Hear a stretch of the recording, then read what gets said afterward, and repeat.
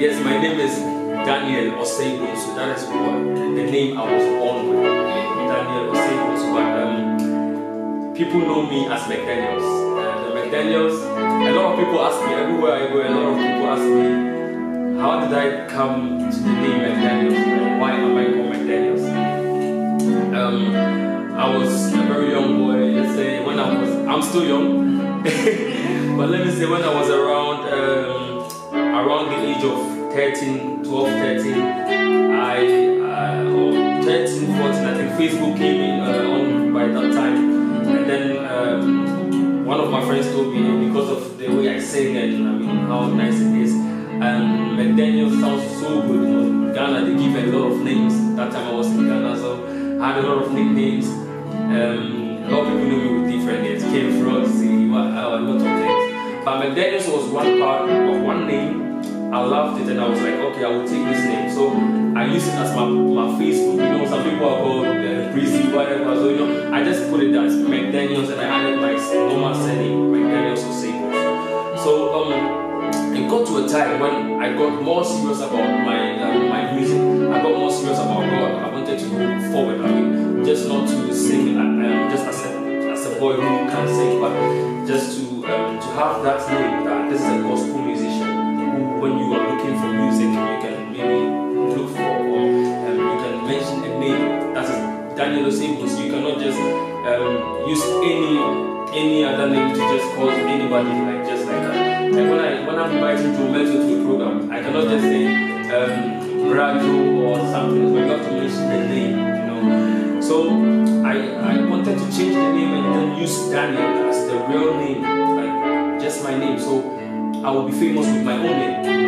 But I got to a time, before I changed the name, I wanted to find the meaning of McDaniels. And I went to the internet and I made the research. So I got to a time that the research, the meaning of McDaniels simply means somebody who sings, who will use that atmosphere, that music atmosphere to go to a high level or to become very famous. That when the person enters, you know, there's everybody who is called Daniel, everybody is called Daniel. But when that particular person enters and it's like McDaniels and stuff, it's like everybody has it in mind. McDaniels is different from just saying Daniel, you know, because everybody else can call Daniel, but that name, and I love the meaning, so I chose that name to be my artist name. And then I mean, since I chose the name, I was nowhere, but I can see that the name has had a lot of impact in my life till now. And so people ask me why do you choose the name, and I think that is the answer. So I made the research, I found the meaning of the name, and I prayed about it, and it's making a lot of things in my life, and it's having an impact, and I'm moving by God's grace. So I think the McDaniels those days. So yeah, that is me. I'm just a young boy, a young artist, upcoming gospel artist who is in Germany, and I'm making it here, making music here. We go to programs, concerts, most gospel programs and all that, and we are trying our best to do the work of God here. So I'm just, when somebody asks me to make videos, I'm just a young upcoming gospel artist. Very young. And so, how did you get into the music industry? How I got into the music industry is a little bit of a long process. Let me say, I was born into the music industry. I was born into it because my parents, let me say, I was born into it. So they brought me up to music. My mom was singing, my dad was singing, everybody was singing. So I was like, my auntie sings, my grandmother was a singer. So I was like, I loved it, and it was somehow part of me. I didn't have to go to a school to learn music.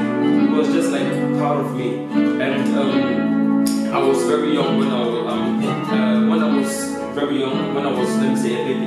I lived with my grandparents, and they brought me up. So when I was around 7, I was in school and I was singing, and somebody heard me. Someone who was like in the next house heard me that I was singing. Came to the school and I was like, how can a little guy sing like that? I mean, a young boy. I want to have a wedding. Can you come and sing at my wedding? The person bought suit for me, bought shoes, and my grandfather said, no, he's not coming. Because my grandfather was so strict, he was a pastor as well. So he had to, I followed him every time he goes to church. I covered his back, I do everything for my grandfather. So the time when he saw rest in peace, he's not living anymore. But every time he said something, sometimes when I was young, I was like, he's restricting me from doing what I want to do, you know. But it helped me a lot, and those were all the kind of parts that like brought me more into music. You know, he wanted me to take that part serious, you know. Not just like somebody just calling you, just go there. You don't know what will happen to me. So he took a lot of good care of me, but he supported me in a way, he made me do it at home. I mean, I love music. You see me playing instruments, you see me doing that. He supported me. That was, let me see, how I came to music. So when I was around 14 years, that was when he left me to do things more. So in the church, like I was, in 14 years, I was a choir leader in the church. They picked me up from home, because I was not allowed to go out in the car. They picked me up from home, sent me to the church, teach them, bring me back home. So my grandfather was like, okay, this one I know the person. So I was not too free to go out too much, but in Ghana, that time in the school I became a choir leader as well, around 14, 15 years in the SHS and JHS. So I learned a lot inside, so that was when I had the interest. I want to go far in music, and I started taking it more serious. So that was, let me say, more how I really came into music.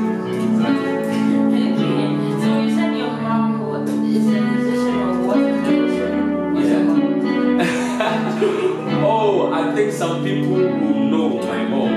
And as for my grandmother, you will not know my grandmother because she sings, but she's kind of Pentecostal, you know, Pentecostal old lady, she can sing. But my mom is K.K.Kabobo Serwaa Bonsu, who sang so I think people have heard it before, and she has a whole lot of things.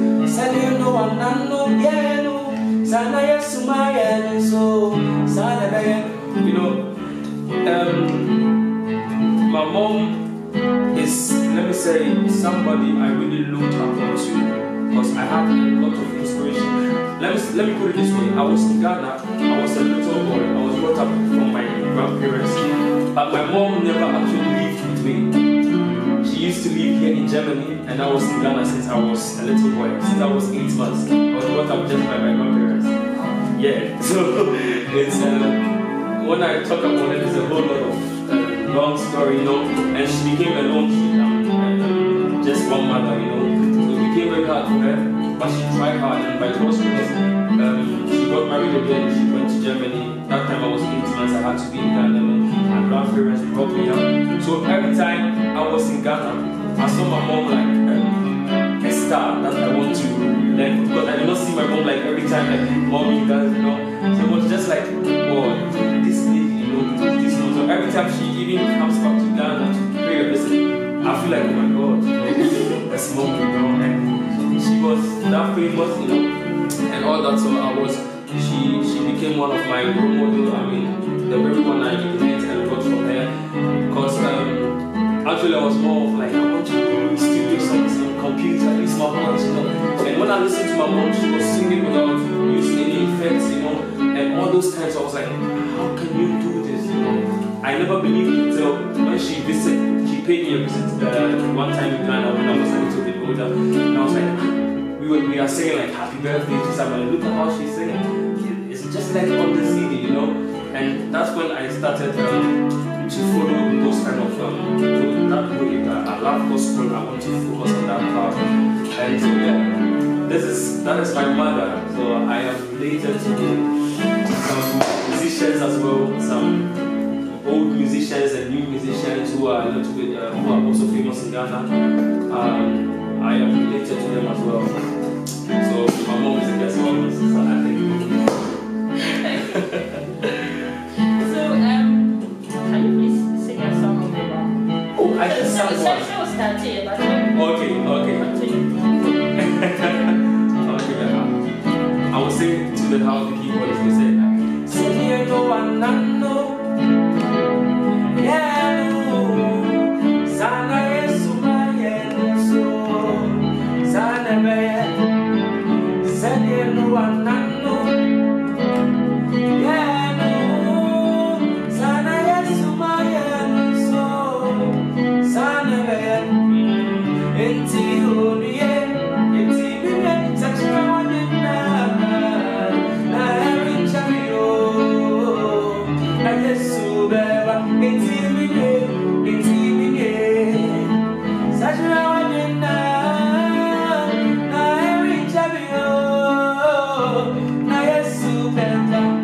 So I think this makes sense. Very nice. On our keyboard we have Mr. Bernard Bakowa, who came all the way from Ghana. That's Oh, I know him. I've heard of him. I know him. Salute him. We used it on Praise Alive, and we're speaking with Mr. McDaniels, an upcoming musician in Germany. And you talked about your mom. So what about your dad? This is a hard nut to crack. But if you want to know, I will just go in a little. My dad is a musician as well. He's also known in Ghana. Let me say, I always see my mom and dad as one of the legends in Ghana that I can look up to. You know, I do gospel as well, but I learned a lot also from other musicians who are also not just doing gospel, but let me say worldly songs or any kind of songs. I learned a lot from them, because you know there is something, you cannot just learn from a gospel musician. You cannot just learn from the good. You have to know what happened. You know, when I look up on somebody like Sarkodie, or when I look up on old musicians like Ambulin, you know, Amansiba, you know, all those kind of people, I looked a lot up to them, because they have done, they are legends in Ghana, and I respect them as well. And my dad is one of them. My dad is called K.K.Kabobo, and I think a lot of people might know him to be the guy who brought rap to Ghana. You know, so he brought rap to Ghana. I was a chaplain at school as well, so I love singing, making. It was all about gospel music. And when I came to find out about my parents as well, and I was so strong inside. You know, my dad was not actually doing gospel. He was doing gospel, alright, but he had also songs that was not gospel. That were not gospel at all. He had rap songs. I mean, songs about ladies, about women, but his songs were always making sense. You know, his songs was like, you know, in the olden days they have songs. They call it the foot women. You know, they have songs which are not just like any songs. You know, they advise people, and those were the kind of songs that I was doing. And yeah, so I saw it as well. I saw a whole lot of another, different kind of music background, but I just love to be gospel, you know, because I have siblings who doesn't do gospel as well, but who are musicians, you know, who does music but don't do gospel. But you know, it's all music, and I just love it. But gospel was something I was never forced into. I really love it.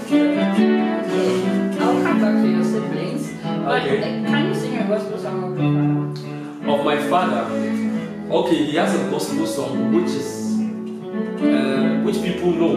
Okay. People know.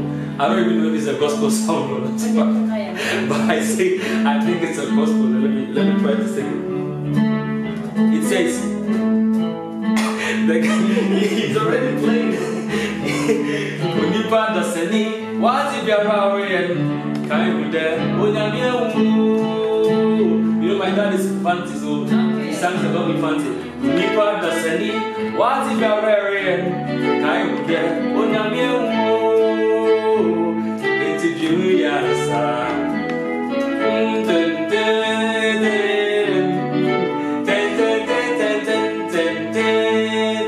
You know, so people use this beat to make a lot of things in Ghana. I heard that when I was in Ghana, I knew as well. So let me say, this is the song. Oh, you want me to still? I mean, I think the song is fine, right? Yeah. So, well, you said you have siblings. Yeah. How many siblings do you have? I have. I mean, when I call people, when I say these are my siblings, I have, let me say, a lot, because of my stepdad, because of my real dad's kids. You know, I have a whole lot of siblings. I have stepsisters who I don't even feel like they are my stepsisters anymore because of the way the family is. So I just feel like they are my real sisters. You know, I have stepbrothers as well, and So I have a lot of siblings. I can't say a number. But I have a lot of siblings. Let me say, just from my mom and my stepdad's part, we are all around. I don't know. I think we are around 15, 12 to 15. You know, and but my real my mom's kids that came from my mom side. Being it from my real dad or my stepdad, we are all 5 in number. Because my mom had, with my real dad, with K.K.Kabobo, they had 3 kids, and I was the last one. So I have a big brother, a sister comes, and I come. So we were 3 from there. We have 2 siblings more from my mom, from my stepdad, who also comes after me. So I have 2 brothers also coming after me. So we are like 4 boys and 1 girl from my mom's side. And I also have a sister who is called, I think a lot of people know her too in German. She's called Becky.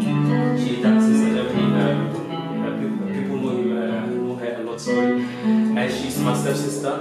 But people don't see that she's my stepsister because we are like, you know. And yeah, so apart from her to have a lot different ones who are also like that close with me. Yeah, so I have siblings. Wow. So they sing. Yeah. And it's not all of them. Okay. My big brother sings and he does also rap, you know, just like my dad, but he raps more like Sarkodie kind of rap, and he raps very well. He does also, he raps, being it in gospel, being it in Afrobeats, being it in, I mean, any worldly song. He's just a rapper, and I love what he's doing, and he's doing it great as well. And he has also, he does studio, he does music very great. They all live in Germany. Let me say, it's not all of them that live in Germany. Those who were born after me, they live there because my mom was here, and then she gave birth to them, so they were here.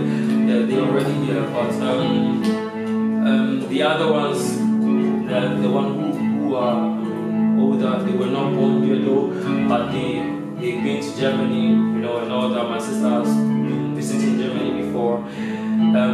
But the ones who are fixed here are my little brothers, and me, myself, and my stepsister. She was also born here.